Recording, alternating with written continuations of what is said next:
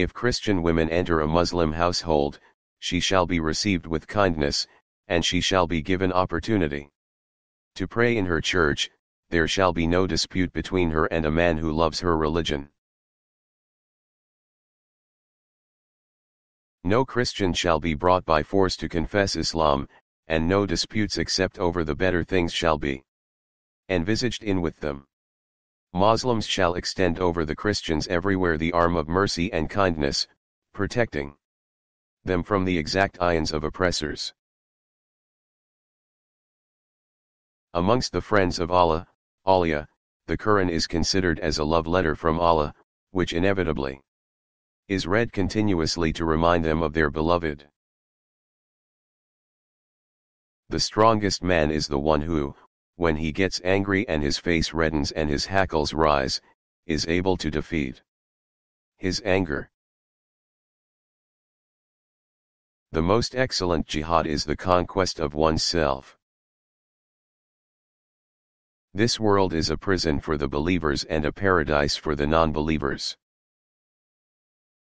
When two persons are together, two of them must not whisper to each other, without letting the third hear, because it would hurt him.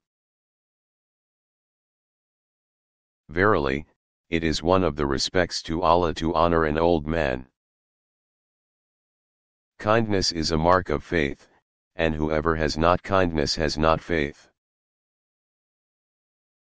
4 things support the world: the learning of the wise, the justice of the great, the prayers of the good, and the valor of the brave.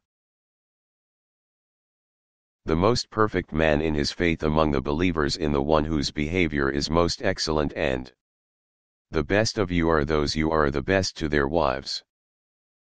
To overcome evil with good is good, to resist evil by evil is evil.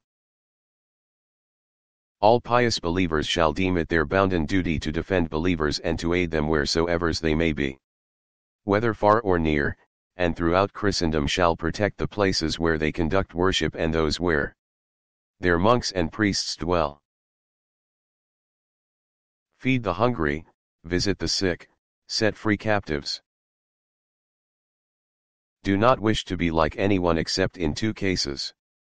The first is a person, whom Allah has given wealth, and he spends it righteously. The second is, the one whom Allah has given wisdom, the Holy Qur'an, and I leave behind me 2 things, the Qur'an and my Sunnah, and if you follow these you will never go astray.